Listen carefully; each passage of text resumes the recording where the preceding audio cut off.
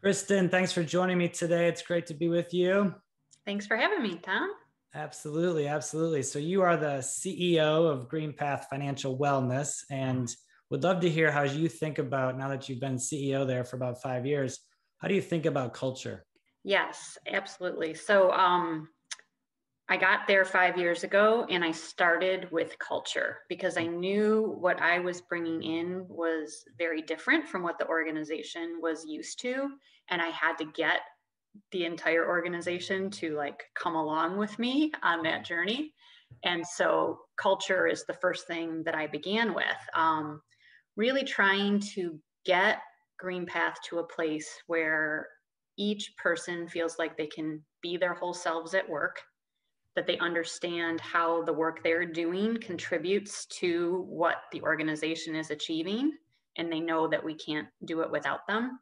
So I really tried to go, it was a lot more formal when I got there, maybe more corporate would be a way to describe it. It's a 60-year-old organization, and has done great things and has so many people that are really committed to the mission. So that's why people work for GreenPath. They really want to help people improve their financial health, and they know they're making a difference in people's lives every single day. So I joined starting from a really great foundation, and I wanted to take it to the next level of really having people feel part of what we were doing, and help us do more and do better and grow and meet the needs of our clients in new ways. So things like, we were in a beautiful building. We still are in a beautiful building. It's just empty right now. But that beautiful building, the walls were all white, plain. They weren't all white, actually. There was color in there, so let me not over exaggerate. But there was nothing on the walls. And so I really started with getting people to try to make our work more visible and have our client's story present in the space, and bring it to life for anybody who walks into the building. And so suddenly things were appearing on the walls and showing up, and it started from a place of ooh, wait, we're not supposed to put things on the walls. We're not supposed to do that. And then it was no, no, no. So it started from a place of people felt like they had to ask permission to do something. And then they realized that no, we want to bring the principles of our work to life. And people just started doing things. And so I knew I was starting to have an impact when I would walk in and see something new on the wall, where people were bringing a goal to life or sharing the impact that they had on a client, and I didn't know it was there before. It just suddenly appeared. So I was oh yes, this is what I wanted, because everybody was starting to feel their part in the work and wanting to bring it to life for others. Yeah, because they could see the connection between their sense of purpose and the organization's sense of purpose, and that those were coming to life literally on the walls in front of them. Yes, yes. So it's been tricky now that we don't have the walls anymore, but we're doing our best to keep that alive. But I think that's, your wife came to visit me, and that's probably some of what she saw was all of these things on the wall. And then as I walk people through the building, and anybody walks somebody through the building, we can tell our story because it's visible. Yes, yes. And I would imagine being a nonprofit in the financial wellness space is a bit unusual. Most people think finances, they think for profit, money, money, money. And yet here you guys are really changing people's lives. I think you told me you're serving about 200,000 people across the country. So talk a little bit about what you actually do and why it's so important to you. Yes. So we provide financial counseling, credit counseling, and coaching to anyone. It's free of charge. And one of the things is talking about finances is very taboo still. So that's one of the things we're trying to change.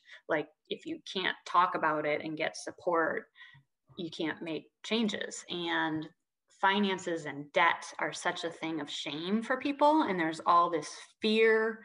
People are afraid of their phones. If they're getting behind, people feel oh, I've made a mistake. I've done something wrong. And so one of the things that really tried to introduce is this concept of Actually, it came from a client. So we really try to understand our clients and what they need better.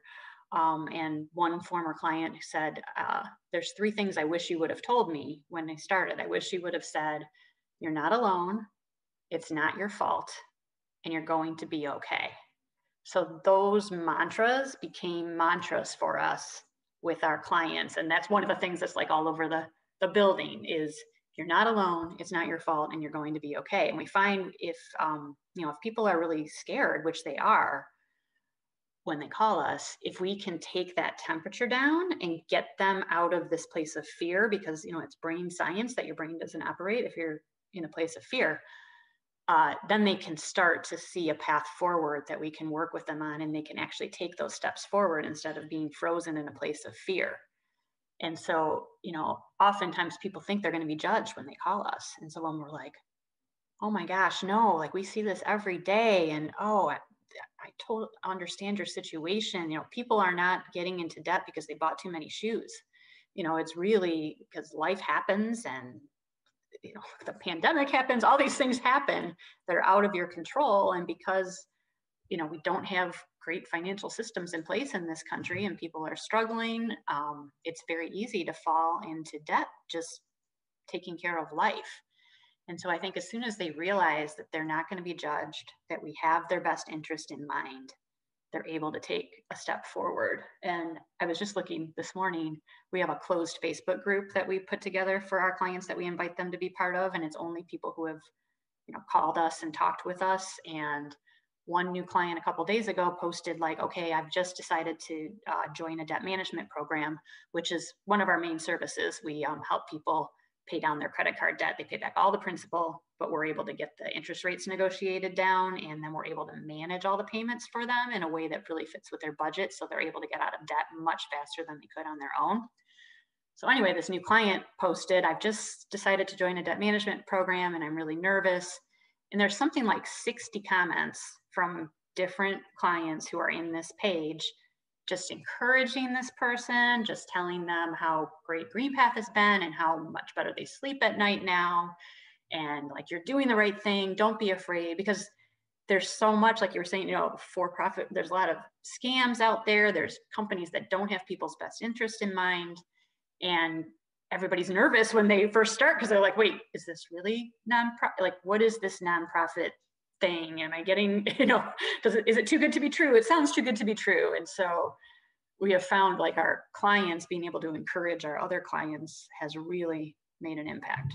That's brilliant. That's absolutely brilliant. I love that. And it's so simple too, right? Like some of the best ideas are just so elegant, so simple.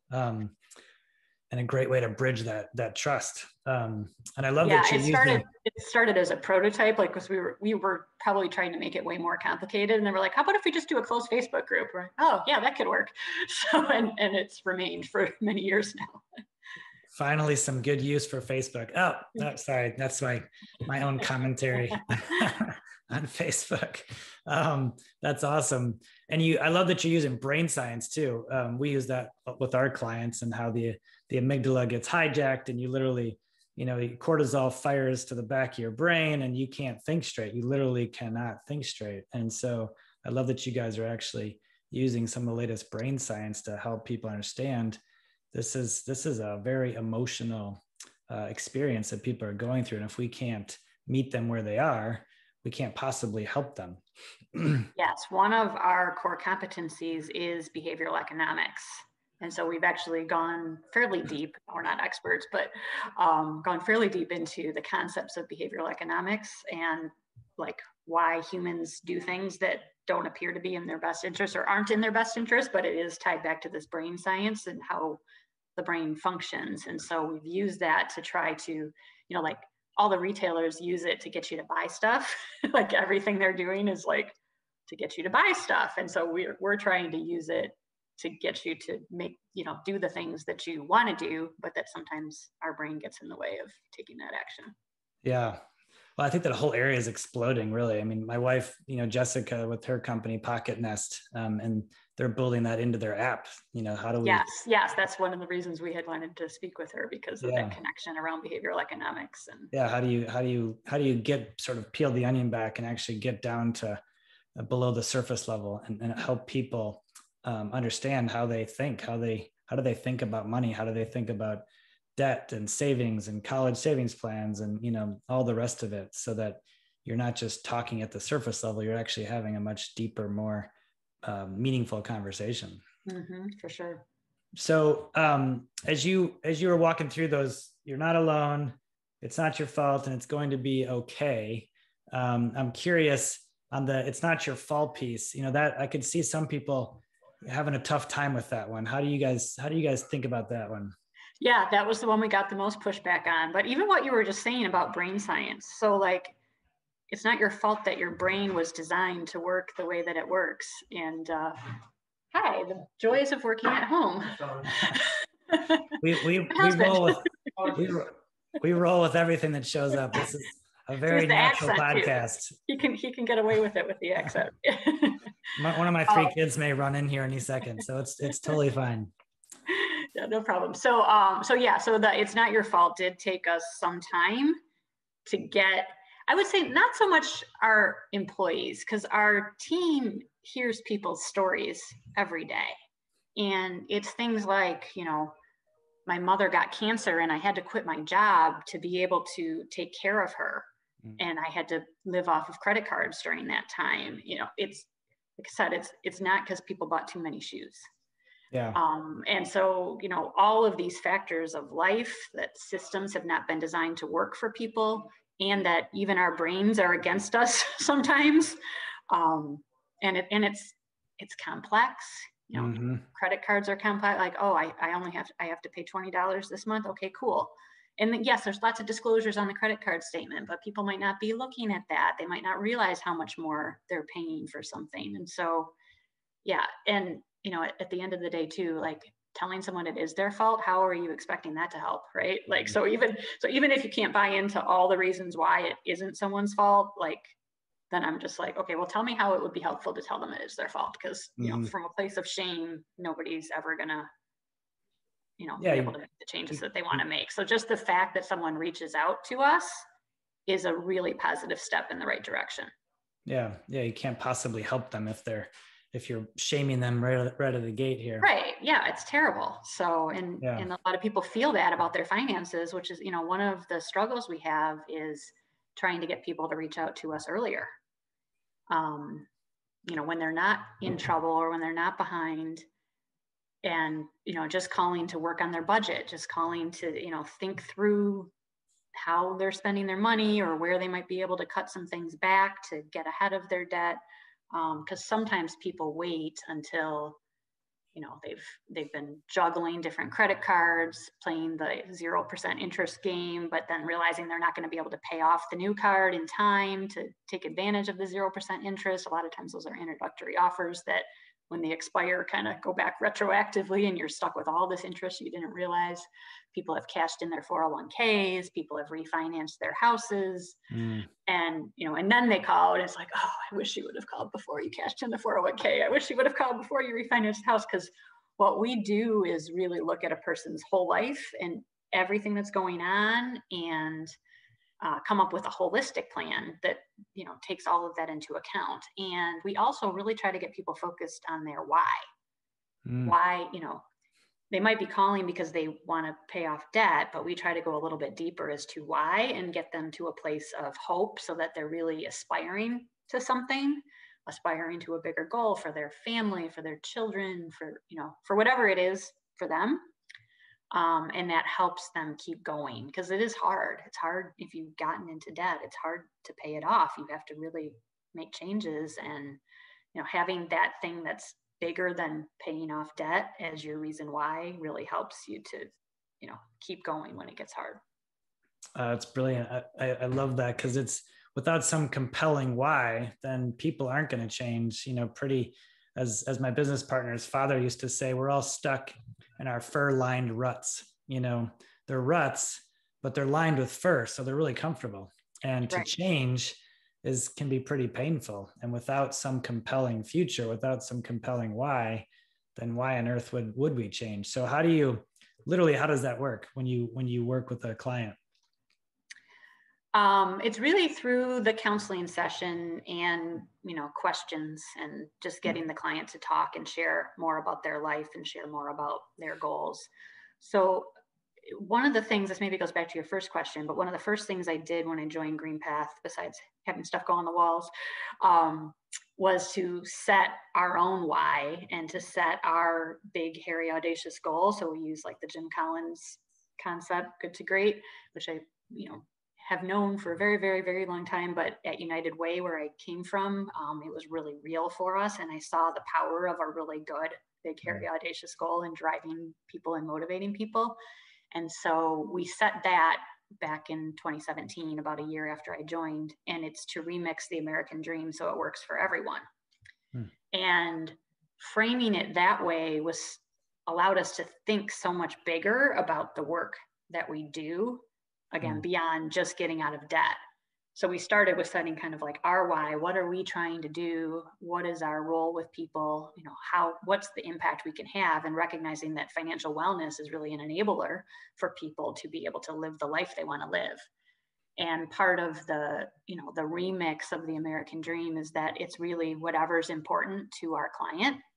It's not for us to define, but it's for each person to define it for themselves. And we find most people, it's really about spending time with the people they love and being able to do that. So it's not necessarily about buying a home or starting a business. It might be, and for many people it is something like that, but for many it's something much simpler. It's really just this dream of being able to have peace in their life, have happiness, and spend time with the people that they love.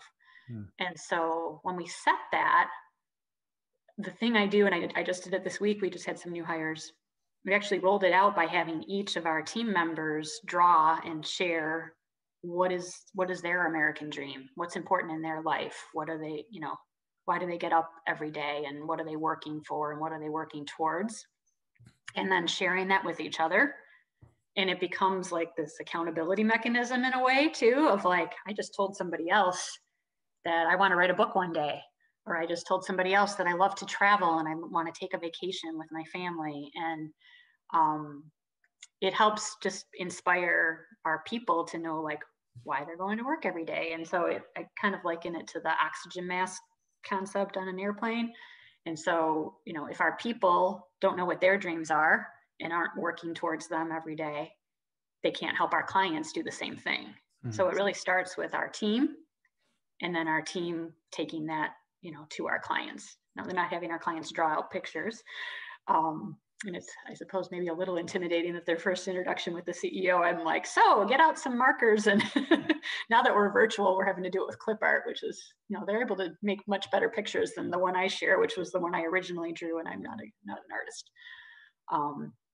But so I try to make it real for our team so that our team can think about it that way when they're talking with the clients. And so it's not just like, what's your goal? They try to make it more real for the people that they're talking with. It's like listening to myself speak, Kristen. It really is. It's so refreshing, because I think so many organizations miss this fundamental point that the most powerful tool that you have in your tool belt is the tool of leadership, which is really a tool of, Simon Sinek talks about the why, and that's very true. We like to think about it, that leadership is just generating a view of the future that others take on as their future. It's helping people connect with, as you said, like the American dream, what's their why, what's their purpose. And when you can do that effectively, not just once, not just once a year at a retreat, but when you can do that effectively every single week, every single day, it literally is the life force. It's the energy source that we all need to connect with the organization's purpose. And when we can all do that effectively, your organization's on fire. And it's just so vastly missing with most organizations that are out there. We're managing people to death. It's all about the numbers. It's all about the KPIs. And we wonder why, disengagement is through the roof, because no one likes to be managed. And it's not that it's a bad thing. You do need to use management. It's a very powerful and useful tool, but it's a very scalpel-like tool. It should be used only when necessary, to secure promises from people to get stuff done. The rest of the time should be spent on leadership or in coaching. Those are really the three tools that we have, is leadership, management, and coaching. And it's just so refreshing to hear you speak so clearly about leadership and how you're using it all the way down to the client level. So how did you come to all this? How did you, what's driving you as the CEO? What's your why? Yeah, I guess I should be able to answer that, right? So for me, it is about working with purpose and being able to make an impact on the world. And so let's see, I'll try not to make this a long rambling story. So I was very much inspired from my time at United Way and working with Mike Brennan. So he really helped me learn a lot about myself and what drives me every day. And then looking back, I could really see, why things were the way they were in my life. So let me try to be a little bit more clear. So one of the things Mike introduced me to is Strengths Finders, or your 5 strengths. And one of my strengths is significance, which sounds like a really weird strength. But what he helped me understand is significance is that I need to leave a legacy. I need to make a really big impact and solve really hard problems that really matter to people. And once I understood that is when I realized, so I'm a CPA by background, and and I'm still an accounting nerd in a lot of ways, which drives my CFO crazy. But when I was doing accounting, while I liked the mechanics of it, and I liked how it worked and how it made sense, and it probably is part of what inspires me at GreenPath too. I've always had this passion for personal finance and that kind of thing. You and my wife really are similar nerds here. No wonder you guys hit it off so quickly. Yes, your wife is wonderful.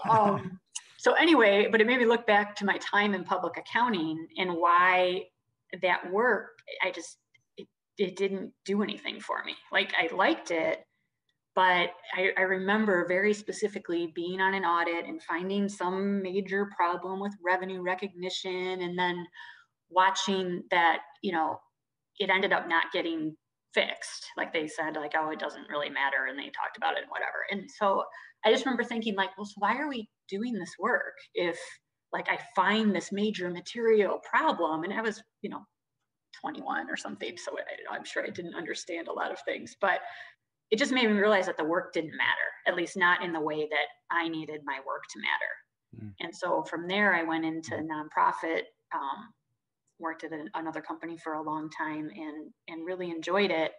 But that too got to a place where I felt like I wasn't making the kind of impact that I wanted to have. And I got to a place where I was pretty unhappy every day in my work.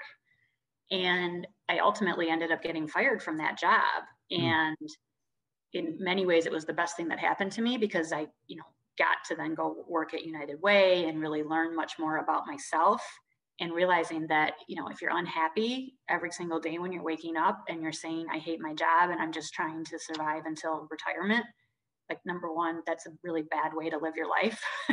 And I should have had the courage to make a change, but I didn't. I was making really good money, and it was hard to walk away from, and, blah, blah, blah. But, looking back, I should have had the courage to say, there's more to my life than literally telling anybody in my personal life that I hate my job.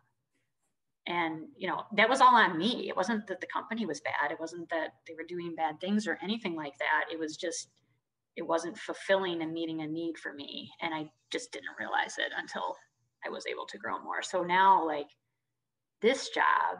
And for the listeners out there, I got to highlight 2 things, right? That it takes courage to make a decision like that. And what you're pointing to is, if you're miserable out there, if you're listening to this and you hate your job, stop and think for a second. Just literally think about, we only have one life to live. And if you hate your job, muster the courage, go talk to somebody, go get some help, go get some coaching, and think about what else you could be doing. And secondly, that you're a CEO, you've got 460 employees, you guys are doing amazing work across the country, and you have been fired. Yes. That is not the end of the world. That I've been fired too, by the way. We don't have time for that story, but people we all get fired, and we think of CEOs as sort of this amazing unicorn, but Kristen's just like a lot of us, and that it's not the end of the world. It's actually, I think what I hear you saying is it was actually a gift. So I'll let you keep going. Yes, it was. At the time, I will tell you, it felt like the end of the world. So it is one of those things too, where, yeah, me too. I do firmly believe that everything happens for a reason, that God has a plan for my life. And it was really hard to trust in that time. But I got to a place where I did, and I prayed about it a lot. And, now looking back, I'm like, oh, like, definitely always trust. And even when it feels like it's not gonna, like, how could this possibly work out? It does, and it did, and it's led me to where I am now, where I can, have such a positive impact on people, and see and hear these stories from our clients every day, and change people's lives every day, and it's just so meaningful. And I've got such a great team, and I wish I could see them more and not on video all the time. But yeah, so I'm at a place where I'm really, I think, living that significant strength, and sleeping better at night. And so, like, my American dream picture, I should try to pull it up for you. But my first one is sleeping at night. And that's what I share with people, is like, if I'm not sleeping at night, I know that's like my check-in, like, okay, what's going on here? What am I, what's going on in my life that's causing this? And it's time to make a change. And that's kind of back to like that time when I was working and not liking it. My sleep was terrible. And so, like, I try to use that as a barometer. Yeah, that's an awesome story. I love that. So if you were to summarize that maybe for like a 5-year-old, or a 6-year-old, like, what would you say is like, what gets you out of the bed in the morning and fired up every day? What is your compelling why there? Just knowing that people are feeling better and taking steps to improve their lives. And so some of it is like, I recently started keeping my phone by my bed, which also was maybe not the best thing. But like this morning, being able to look at that closed Facebook page and see all these comments from other clients encouraging this new client, like, that is the thing. Yeah. And I suspect there's something even more than that your faith plays a huge role in this, that you see your life as an opportunity to be of service to others. How accurate am I in that?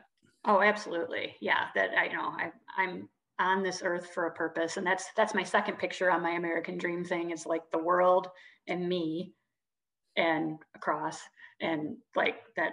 I believe that's why I'm here on this earth, is to make an impact. And so again, I need to be sure I always am. And I am able to do that right now. And if that ever changes, I'll need to figure that out. But that's awesome. Well, it gets back to the oxygen mask analogy, right? That if you want your people to be able to help the clients, then that means the CEO needs to be really clear about their why, so they can give it away. Because if we don't have it ourselves, then it's hard to give away. And it's very clear that you are on fire for what you do. So I can see how your team must love working for you. So what advice would you have? The time is flying by here. It always does.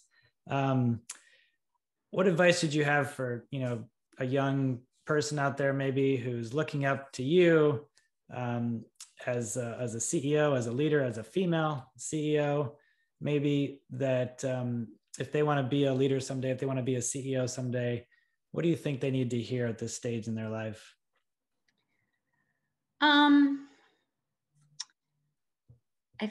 I think it does start with the why, and being clear on the why. So even like, I feel like I always thought I wanted to be a CEO, but I didn't know why. And so now understanding, like, again, this, like, what drives me every day, and this need, like, physical need to have an impact and like feel like I'm making a difference in the world every day, helped. And so, really thinking about why, because it's not easy, and it's lonely, and you really have to be connected. So I'd start with that. And then, anything is possible. but it might not be the way you think it's going to be. So like, so I think if the path starts going in a way that wasn't what you planned, trust in it and go with it. I use the Steve Jobs quote a lot from his speech at Stanford, like 2005, I think it was, of like, you can't connect the dots going forward, you can only connect them going backwards. And that's what I feel like has happened for me and probably for everyone. Like when you look back, it makes sense, but when you're in it, it doesn't. So kind of just, trusting. And, it's hard work. It is getting connected and making connections and networking and, caring about people. I think that was something else I learned is at first, when I was younger in my career, I was all about like getting more and more and more done. And I would be so focused on what I was getting done that I would literally like run by people in the hallway and not pause to say like, hey, how are you? I just didn't think that was important. And, and that like the way I was going to show it was like by being really busy. And so I think I've learned over time, like the value of like building real relationships to create trust and like getting to know people at a human level and, know their personal story and not just about like their job. So that's something that I've tried to practice and continue to practice is like really getting to know each of our employees, being very visible, being who I am, being very friendly and like accessible. And, like, again, when we were in the building, so I'm still trying to it's been over a year now, and I'm still trying to figure out this virtual world, but we're in the building. I would always go eat in our cafeteria, we call it the park. And I would just sit down with whoever was in there eating that day. And I would introduce myself and I would talk to them. And, it's important. And so like when somebody starts a meeting with 3 or 4 minutes of checking in with you to see how you're feeling, like, don't think they're wasting your time and do the same for others. There's so much happening in the world every day too right now and always, but especially right now and in the last year, and things are stressful, things that are happening affect how people are feeling. And so we really try to give space to like have people share how are you feeling today? Like really, like what's going on? So that was like a long rambling answer to like relationships matter, and building those relationships and being intentional about them is important too. Yeah, it's no, it's not a long rambling answer at all. I think it's a genuine one. That what I hear in that is to be human, to be real and to relate to people that way. Because as a leader, your job, I think, is not so much to do stuff, it's to really grow your people. And the more you can grow your people, the more you can accomplish, not because of some Machiavellian like manipulative reason, but because you genuinely care. And when people see that, like they wanna, they're on fire to go to work and get stuff done. It reminds me of a great Mother Teresa quote. So we're completely blowing our timeline. I hope that's okay. But this is too much fun. It starts, people are often unreasonable, irrational, and self-centered. Forgive them anyway. If you are kind, people may accuse you of selfish, ulterior motives. Be kind anyway. If you are successful, you will win some unfaithful friends and some genuine enemies. Succeed anyway. If you are honest and sincere, people may deceive you. Be honest and sincere anyway. What you spend your years creating, others could destroy overnight. Create anyway. If you find serenity and happiness, some may be jealous. Be happy anyway. The good you do today will often be forgotten. Do good anyway. Give the best you have, and it will never be enough. Give your best anyway. In the final analysis, it's between you and God. It was never between you and them anyway. And supposedly she had this over at one of her houses in Calcutta. I don't think she actually wrote it. I think somebody else did. But it ever since I've gotten it, ever since I read it for the first time, it's become something that I constantly go back to deal with the challenges in life and challenging people specifically. And so I just wanted to insert that here because a lot of what I hear from you is really a lot of those same ideas that at the end of the day, this is about a much bigger bigger why, a much bigger purpose than just, getting stuff done like we tend to think of work as. Mm-hmm. Thank you for sharing that. That's an awesome quote. I think I've heard bits and pieces, but now I want to put it on my wall. I'll share it with you after the podcast today. All right. Well, we do have to end at some point. So let's see. How about a book recommendation for folks out there? I have a book recommendation because I just recently read it and I've been sharing it with my team, and I actually bought, because this website you can get, I'm so cheap. So you can get one copy for free, but the shipping is $5.95, or you can get 6 for $3 each. And it's, so I got 6 for $18 because then the shipping's free. Mm-hmm. But anyway, because I did want to give some to my team. So it's called Resisting Happiness, and it's by Matthew Kelly. And so I guess I didn't really say one of my big whys is really just to be happy in life, and all the stuff we talked about kind of fits into what's behind that.